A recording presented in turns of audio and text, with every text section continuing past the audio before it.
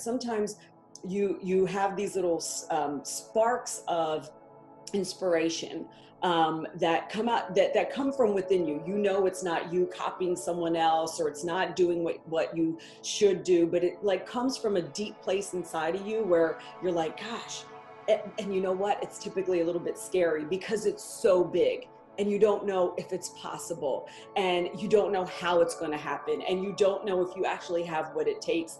And so what happens is you start to shut it off, right? You start to pull back, or you let yourself think of it a little bit, and then you don't. Who am I to actually dream that big? Right? Who am I to make that difference? Who am I to be standing up there shoulder to shoulder with like a Tony Robbins, a Brendan Burchard, and Oprah Winfrey, right? So how dare we not dream big? How dare we not believe that it's possible for us too? And so I just felt like I had to come on and share it because I could feel it in my body, like, wow, maybe somebody else needs to hear this too. And it was a reminder for me that a lot of the time we are fearful that we can't do it because most of the time we're trying to do it ourselves. We're trying to figure it out on our own, and we're trying to muscle our way through. And when we have a vision that is that big, where it carries the weight of like, God put this on me, the universe put it on me, I want to make a difference in the world, you have to realize that you are here for a big purpose, and you're not going to be able to do it alone. You're not going to be able to do it alone. So when I start being afraid of that vision, or when I start like downgrading it, that's how I know I'm starting to resort to not getting enough support, not working with enough people, not asking more people to help me, not saying enough times, I don't know how to do this, right? It's a reminder that I'm falling into that kind of lone wolf where I'm trying to do it on my own. And so I want to share this with you in case it like wakes up something in you.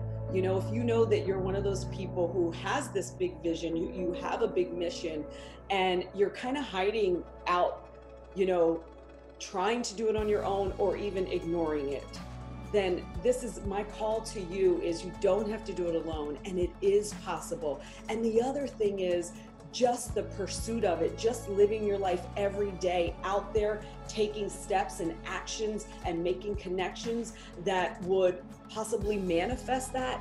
That's really all that is required. And it reminds me, I don't need to be attached to how it's going to happen or when. It reminds me that I don't need to know the end result. I don't even need to know if it's going to succeed or work out.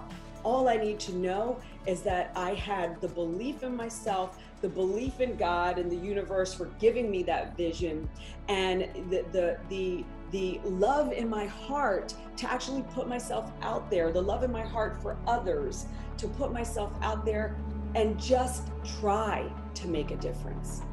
And so that's what I want to say to you now: is you don't have to do it alone, and it doesn't have to be perfect, and you don't have to know the end result. But if you have that deep, big vision in your heart, and you know that you can make a really big difference in the world and for generations to come by what you do now, then you've got to get out there and do it. You've got to just start, and it doesn't have to be perfect, and you don't have to do it alone.